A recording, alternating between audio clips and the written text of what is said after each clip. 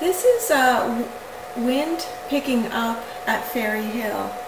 And so with this particular piece, there was two things. One is I wanted to capture the sense of the wind again on the landscape and calm, but also I wanted to play with distortions in the scenery, just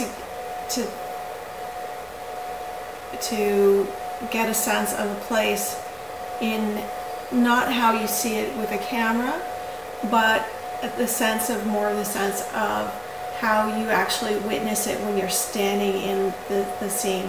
And so that actually required, I know it looks really like a straight up landscape, but I actually separated the three planes of the sky and the hills in the background and this field area, and I actually tilted them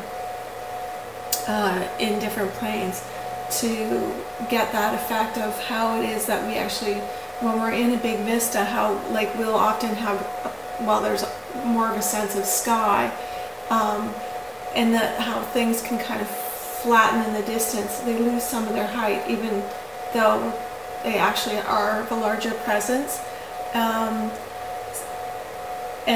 the broader landscape seems to go on for longer.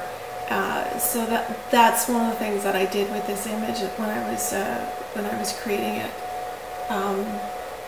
That then, you know, became the plate. And that's wind picking up at Fairy Hill.